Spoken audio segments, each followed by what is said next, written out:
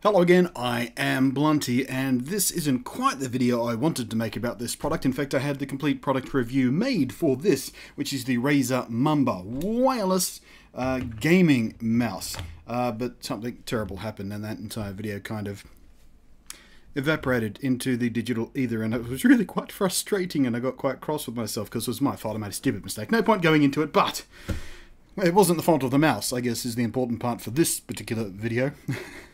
Now, wireless gaming mice. You may have heard, you may believe, you may have been told to believe that wireless mice are no good for gaming because, you know, the wireless signal and processing it and sending it, and there's latency involved, and latency is something you don't want with gaming. And yes, there are a few, very few, maybe one or two wireless gaming mice out there that have been successful in being gaming mice and being wireless mice, but none of them have really suited my needs. One of the best ones out there is pretty good, but it relies on regular batteries. And I don't want to be swapping regular batteries, because if your mouse battery goes dead and you don't happen to have a pair of AA's nearby, and you're kind of boned. Anyway, no point talking about other mice. We're here to talk about this mouse. This is the Razer Mamba. There is a wired version of this called the Tournament Edition of the Razer Mamba, which is very widely regarded as a very good mouse. This is the 2015 Razer Mamba Wireless Edition, and it is an extraordinary mouse. It has, let me get through the tracking basics. I have to read off the back of the box here. It is 16,000 DPI laser sensor tracking. It polls at 1,000 Hertz. That's 1 millisecond response time. It has on-the-fly sensitivity adjustment and blah, blah, blah, blah. But those are the basic tracking bits. So it's a very, very sensitive, very, very responsive mouse. And that has certainly come through in my testing. I've been using this thing for several weeks now, and I really like it. My previous daily driver mouse is this, which is the Razer Death Adder. You also might be able to see, I don't know how well the camera's going to pick that up from this distance, but it's a little bit worse for wear. I've had this for many, many years, and it's been absolutely reliable. I mean, absolutely reliable. Never have anything to complain about with this mouse. And this is very similar in a lot of different ways. It has the two programmable buttons on the side there. It has additional buttons up the top here. These are preset for sensitivity. So if you're switching between a game where you like to have a very twitchy mouse and your desktop where you want a little more, you know, relaxed pointing speed, you can quickly adjust your sensitivity there. Or in game, if you're running about, you know, with your pointer in regular, and then you go into like a sniping mode and you want different sensitivity, you go boop, boop, boop, boop, and it's really good. If you've never used adjustable sensitivity on a mouse before, it quickly becomes a thing you don't want to ever live without. The scroll wheel feels really nice. It's got just the right balance. Oh, I've still got the thing up there. It's just the right balance between woo woo woo, you know, the pressure and click force and all that sort of stuff. Click it in for a third button, of course, but it also clicks side to side for 2 more programmable buttons, which is really nice. It has a really nice sort of click feel to it. As you can see, it lights up when I click it there. We'll talk about that in a second. But something new on this that the wired version does not have is adjustable click force. On the bottom, there's a couple little sort of wrench holes here, and they give you a special little tool to do this with, but it's not a proprietary tool. It's just, you know, it's a star hex wrench thingy, but, you know, they give you one just in case you don't have it, because it's not a common tool. But you can adjust the click force required to, you know, activate these. It's not a huge difference between the lightest touch and the heaviest touch. It's very, very subtle, as a matter of fact, but it is something, whoops, it is something you can actually feel the difference between, so that may be important to you. Now, as I was getting at before, the batteries.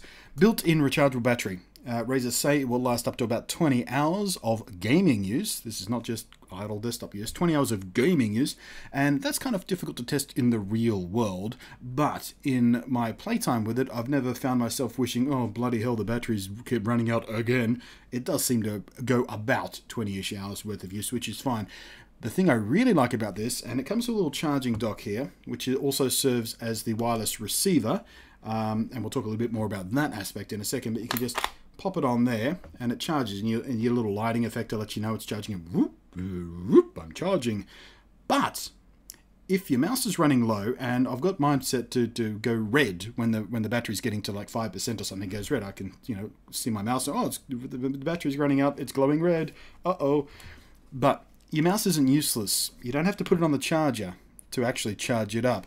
You can actually pop out the USB from the back of the charging base, plug it directly into the mouse, and it's especially shaped so it will, when you plug it into the mouse, it looks like it's actually part of the mouse. It's not awkward or clumsy looking. It just looks like that's a regular looking wired mouse, and it will charge up as you're using it. There's even a switch on the bottom. You can turn off the wireless radio in there, so if you're at a LAN party or somewhere with a lot of other computers using a lot of different wireless devices, you want to avoid interfering with someone else, you can just turn off that wireless transmitter, which will also help it charge faster as well if it's not powering the transmitter for no reason, because obviously the receiver isn't unplugged. That I really like. The cable itself is just like the cable on this pretty much. It's a lovely, flexible, braided cable, so it doesn't sort of tangle and knot very easily at all. It's nice and robust. Really like that about it. The software that comes with it, nice. If you've used any Razer product for in the last few years, you'll be familiar with their software. It is nice and clean and simple, and you can adjust the lighting effects, of course. You can make it flash and throb and blink and dance to the music, and I've got mine just to give me a little flash when I click on it. Boop, boop. Because, well, one, I don't want the lights on all the time, because that will drain the battery slightly faster, and the base flashes as well, in sync with it. Boop, fade. It's just a nice little playful accent. Serves no purpose. If you want, you can turn the lights off completely. That's fine.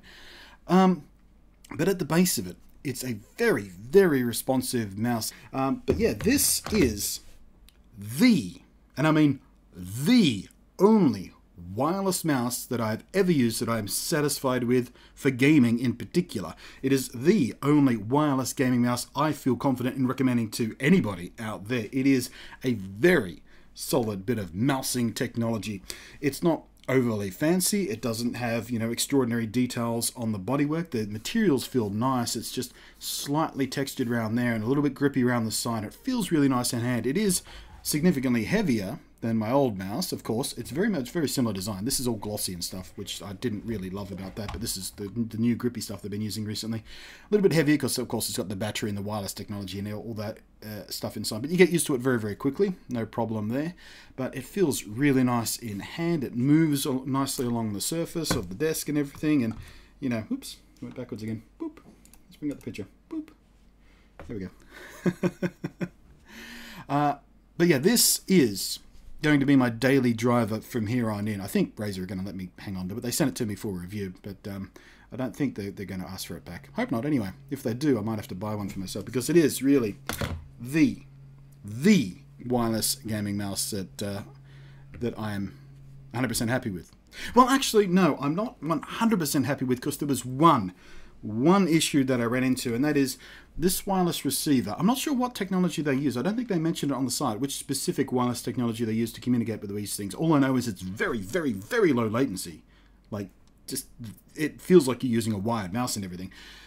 But it's a little bit sensitive to interruption for line of sight. I mean, it is radio, so line of sight shouldn't be that concerning, but if I put it, so over here on my steel shelves, for example, and down here, I ran into some jitteriness from time to time, and yes, that's a steel shelf and everything, so that's blocking some of the signal. But even like my can of drink, if that was in between my mouse and the receiver, sometimes that would cause a little bit of jitteriness. So you have to be a little bit careful about where you put the receiver. But then again, being the charging cradle, it's probably going to sit in front of your desk anywhere next to your monitor, so that won't be a real issue for a lot of people. But it is something I have to mention, because this is a review. I have to mention the good with the bad. So there was a very slight amount of jitteriness, interference almost. It didn't quite lose signal. It just went and didn't track completely properly. And I thought it was the surface for a while, so I changed my mousing pad, because my other one was getting all grotty and awful anyway. So, and Razer didn't send me this. This is a Razer mouse pad. It's really nice, by the way, but I paid cash money for this. So I should have got them to send me one. They probably would have if I asked, but whatever. But yeah, the mouse pads are nice too.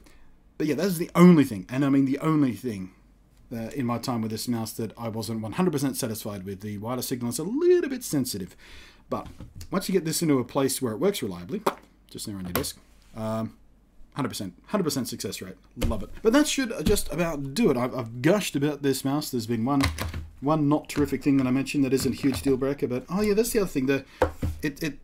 You know, there's no clips or anything on the base. It just sort of sits there and positions there, and that's it's a little bit fiddly sometimes. I would like to be able to just go bonk and like have magnets located or something. Did that thing again where I press the button. Whatever, I'll leave that.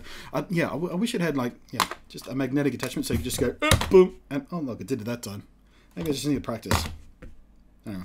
Or alternatively, another thing I wouldn't have minded is if this had like a spare battery in it that was all charged up, and you go, oh, my battery's dying, and instead of having to plug it in, you just go, battery battery, boom, this dead battery in there, charged up. That would have been nice too, but that would have added to expense and complexity, and you'd have to have a battery door and everything, so I understand why they didn't do it, maybe on a future edition, but for now, Razer Mamba Edition 2015 wireless gaming mouse RGB Chroma edition thingy. It's the thumbs up from me as far as I'm concerned. And this review has been awful compared to the one I originally made. The original one had the script and everything and beautiful shots, and it was really well produced. But I think I got the message across in this one anyway. Please do the thing. Plan B videos. Please do the thing with the buttons and share and comment and stuff. And let me know what your experience has been with Razer mice and everything, because I've had 2 now that I'm absolutely 100% happy with. It's brilliant. I really do like Razer gear. Thanks for watching. I am Blunty, and we'll catch you next time.